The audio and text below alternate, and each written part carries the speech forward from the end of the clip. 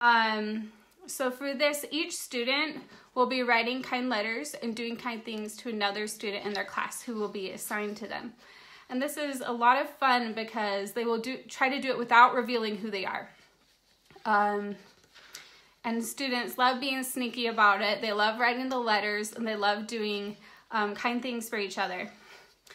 And it's also a great way to practice their writing skills. So I'm going to go through and tell you 6 reasons why I think that these activities are such a great way to build your classroom community and improve your kids' writing skills. And Tina, she said she would love to bridge the gap from performance level to grade level. And this can help with your students' writing. So that's what this is about. So it can help them improve their writing. And I actually do have some other resources I'm coming out with pretty soon that will help even more with bridging the gap from grade level to grade level. So definitely keep an eye out for that.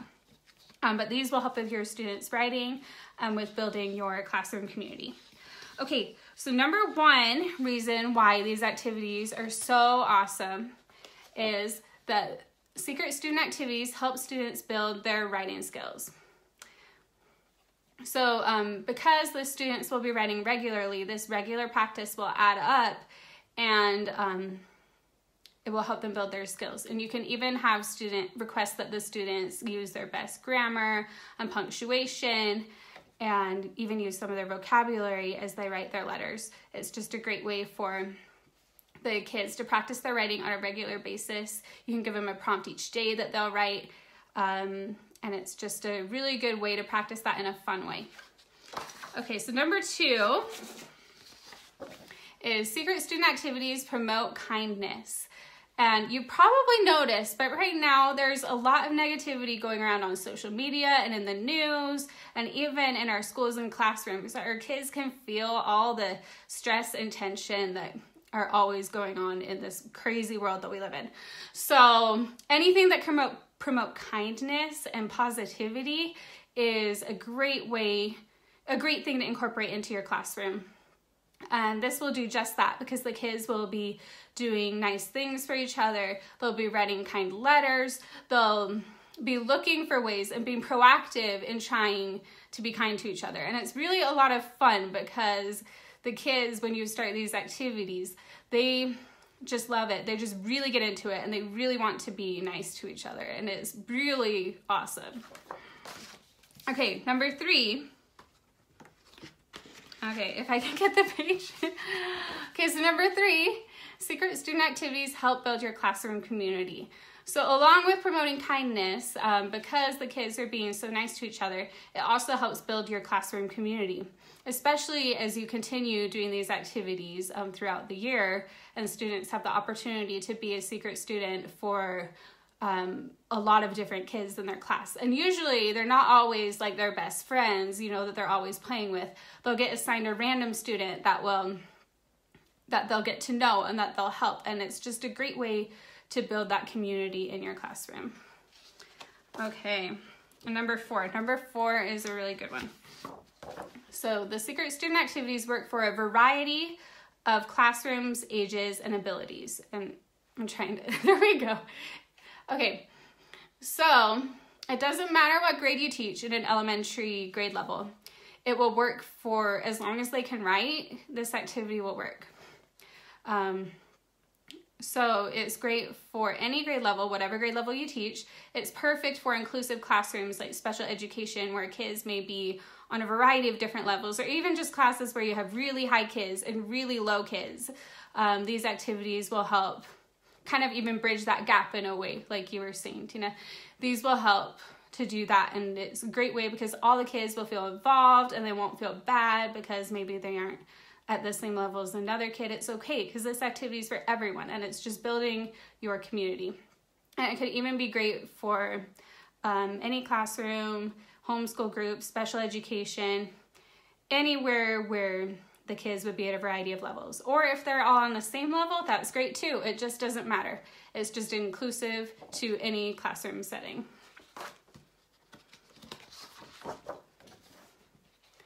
And number 5, Secret student activities are a great way to incorporate holiday and seasonal themes. So you could do it without a theme. You could just do a normal activity where they have another kid that they are helping out and writing to.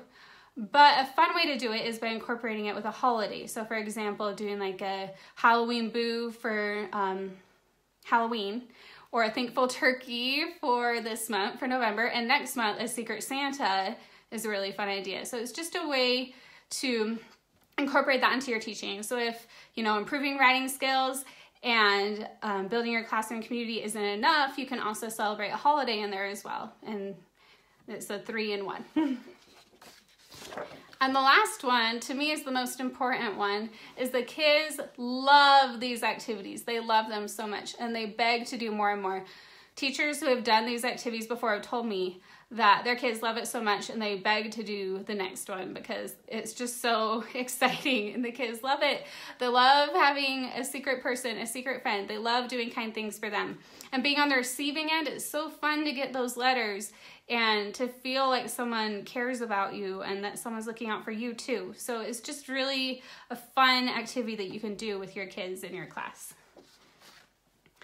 Okay, so now that you understand why I love these activities so much, I'm excited to share my newest growing bundle with you. And so this is my Secret Student Writing Growing Bundle. And it includes one of my secret student activities for every month of the year. And I just released this bundle yesterday, okay? So far, and it is a growing bundle, so that means it's not completed yet. So far, it includes 3 sets. It includes the Halloween Boo, Thankful Turkeys, and Secret Santa. Now, each of those usually sell for $6 each. There will be a total of 9 of them when the bundle is completed. So there will be 6 more. It will be worth $54. But the bundle right now is only $20. So you could purchase the first 3 right now, just the Halloween, Thanksgiving, and Christmas ones for $6 each. That's $18. But right now, you can get the growing bundle for just $20. And that is on my TPT store and on my website. And that price will be until I put up the next set. So that will be really soon because I've already started it. It will probably be within the next week. So it's the lowest price you're going to see. If you're thinking you want to wait for another sale, the lowest price is right now. But tonight only, there's another special deal, okay? So I have a limited time offer. There we go. So limited time offer. So tonight only, you can save an additional 20% off the price. So you can use coupon code LASTCHANCE20 on my website, and that will give you another 20% off the price of the growing bundle. So that will make it only $16 for $54 worth of teaching resources. Now the coupon code will only work on my website because on TPT we don't have a way to do coupon codes. And I'm also passing along the savings of the TPT commission to you. So it's that 20% instead of TPT taking it, I'm passing that savings along to you. So that's why I'm able to offer such a great deal. But the reason it's only good for today is because tomorrow I have an awesome web designer who's doing a complete redesign of my website. So my website will actually be down for the next few days starting tomorrow. So tonight only you can get that deal for an extra 20% off. If you missed that deal, it's totally fine. Just go to TPT and buy it there because it's the lowest price you're ever going to see. And $20 for $54 worth of stuff is a great deal. Okay, so I just wanted to show you a little bit more in here. And I will show you my Secret Santa activity because I think that that is the one that most of you will be able to do really soon here. If you have school this week and next week, you could possibly do the turkey one, but you would have to remove some of the prompts from it and just make it a shorter activity. But the Secret Santa, there's plenty of time for everyone to do the whole thing. So I will show you that. And this one is also really special to me because one of my friends let me do it in her classroom with her kids once I created it. And it was so much fun. The kids absolutely loved it. And it was just a really great time. So it comes with all the lesson plans that you need. You've got your intro lesson here. So for the intro lesson, it starts with the Secret Santa story. So this is an original story that I wrote. And it starts with a boy. His name is Andy. And there's another kid in his class, Carlos, who he's not very nice to. He's kind of picking on him. And you know, that tends to happen sometimes in our classrooms, that kids pick on each other. But in the story, Santa Claus noticed this and wrote him a letter and basically told him not to do that anymore. So this is what he said. I have noticed that one of your classmates has been feeling left out. He has not been invited to join in with your friends on the playground. Since I cannot come there personally, I need you to be his secret Santa and look out for him. Make sure to include him on the playground and find other ways to help him. Your friend, Santa Claus. And the lesson ends with an invitation for the students to become a secret Santa for another student in the class. So what you'll do is you will fill in these cards with your students' names. They're editable, so you can just fill it in, and you can put these in a Santa hat. You can put these in a Santa hat or a gift bag. It's just a really fun way to do it by putting it in one of those. But if you don't have that, you can just have them on your desk or in a basket or whatever. So you'll type in the names there. And once you've done that, cut them up and put them in something. Have the kids draw them out. And you'll record on these sheets. Now, the really cool thing is when you type the student names here on the student name cards, they will auto-populate onto the recording sheet. So you won't need to type their names again. That's a huge time saver. You can just type in the names of the kids who they draw. And it's really important to fill this part out because inevitably kids will come and be like, I don't remember who I had. So that's why you need to make sure to record it so you know, because you'll need to remind a few students. Okay, and then there are two different writing prompts, two different types. There's the Secret Santa writing prompts, or for the different holidays, it will be, you know, another themed version of this. And the report to teacher. So the Secret Santa ones are the ones that they use to write to their assigned classmate. So for example, this one says, tell your classmate one thing that you like about them. It can be a personality trait or any sort of compliment. Use descriptive words. So that would be what they would write to their friend. Another example is explain something that your classmate is very good at. It could be academic, a sport, a quality, a talent, etc. Be thoughtful. So those are two examples. There are a total of 10 of those. And another one is a little bit different, but these are really fun. The kids love these. It's write a letter to your classmate giving only one clue of who you are. It should be something a little bit tricky that they may not know about, so they won't know right away because they don't want to give away who they are, but they could to give a little clue because that's a lot of fun, you know, trying to solve the mystery of who the person is. The kids just love that aspect of these. So there are 10 of these, and I printed them out just to show you, but you would project them onto your board if you have access to do that, or you could write them on the board, or I also included printable versions, and I included printable versions, so you can print them out if you prefer to do that. I would just display them or write it on the board because that just seems to be easier. Then the other type is the report to teacher. So because we don't only want them writing kind things, we also want them doing kind things. And this is the accountability part in that. So an example of this would be, what is one kind thing you've done for your classmate this week as their Secret Santa? So this is just the accountability, because the kind deeds is really where the classroom community building experience comes. It's not just through writing the letters, but it's through doing kind things for that person. Okay, and then after that, so I've included differentiated writing pages. So obviously this one has spot to draw a picture and just a few writing lines. So just for younger kids who, you know, can just write a little bit and then draw a picture, that one will work. Then there's the intermediate one, so that has no picture, but it has a bigger spacing between the lines. You might use that for like 2nd or 3rd grade. And then you have the one with the lines closer together. So you can choose which works best for your class or use a mix, like if you have a variety of students in your class. It's completely up to you.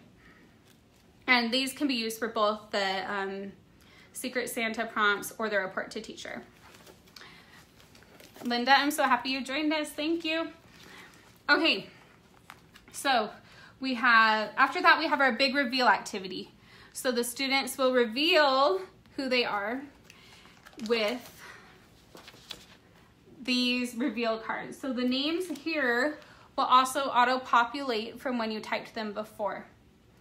And there's a few suggestions on how you could use these. One way is you could cut them out and put them on your students' backs, and they can go around and ask yes or no questions to try to figure out who their person is. Another suggestion is that you could have the students sit in a circle and kind of guess who their person is. They might be able to figure it out from the kind things that were done to them, and then have each kid take it over to them once they've solved the mystery. And then at the end, there's the thank you card, because it's so important to say thank you. Oh, Linda, so glad you're checking out my website. Let me know if you have any questions. I will be happy to help. Okay, so now that we've gone through that one, for those of you who've just tuned in and Linda was checking out my website, I want to remind you what this comes with. So it comes with all these activities. It comes with the cover and the bundle only. You get the cover, the binder spines, so I included them for a variety of binder sizes. The back cover, just to keep it matchy. The divider pages and tabs. So for the divider pages, I printed them out on cardstock, and the tabs I laminated and just super glued on there. So it was really easy, not too difficult to do. So you'll get all that. And then I'm going to go through and show you what all the other activities are for the other months. So really quickly, you kind of already saw with this Secret Santa the layout of the activities. But I'll just show you the other ones really quick. So we have the Halloween Boo. It came with your lesson plans, the original story, the writing cards. And remember, when you type the names on here, they'll also auto-populate onto the recording sheet and to the final reveal cards. You have your writing prompts. These are the printable versions that I talked about, but there's also the version that you can display, and those are what I recommend using. Then this one, I included 2 different versions of the writing pages, because for the boo, it's really fun for the students to have that message on top that says, "You've been booed." You know, like the neighborhood activity where you leave the treats, except this time it's the letters. And there's the differentiated pages. Then there's the report to teacher pages and the reveal cards. Then we have the thankful turkey, same pattern. It has the lesson plans that you need. And then I forgot to print out the parent letter for the other 2, but a parent letter is included for all of these.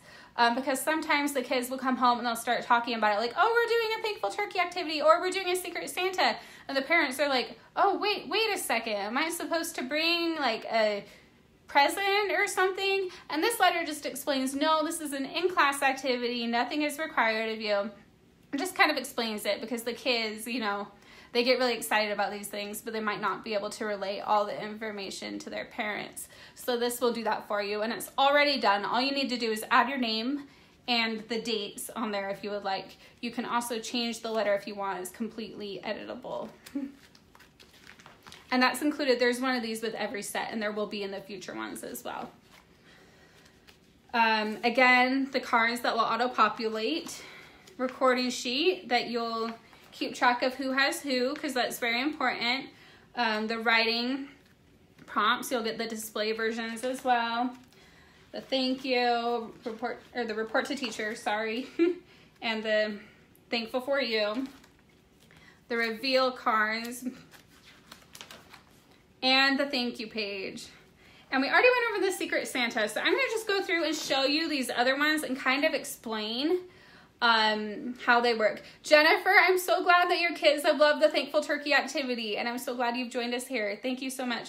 And thank you, Daniel, for tuning in as well. I'm glad that you think they're well thought out. I have put a lot of time into these, and I'm so glad that so many teachers out there get to use these. It means a lot to me. Okay, so the January one is the Friendly Snowman, and it's kind of like Frosty the Snowman, but that's trademark, so we can't use that. But so it's just your friendly snowman who the students will be for their peers. Then the Valentine's Day one is for February. That's a heart attack. So the letters will be heart-shaped for this one. It's going to be a lot of fun because it's like a heart attack. You know, the kids will get tons of letters that are heart-shaped, and it's fun and engaging for the kids. Emily, I'm so happy you're here. Thanks for joining us. And the kids just love these they'll love the heart-shaped ones. I mean, I haven't made it yet, but they will love it. Okay, and then the Sneaky Leprechaun. This one's for March. For April will be Some Bunny, like some bunnies looking out for you.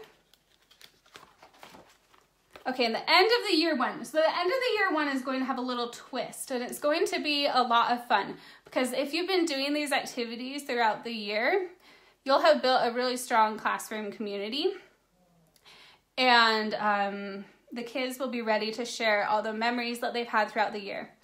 And then it will end with students creating an end of year award for their peer. So it'll be really meaningful because they won't be getting an award just from you, but it will be from one of their peers. So it'll just be really special, especially when you've been, you know, building that classroom community all year long.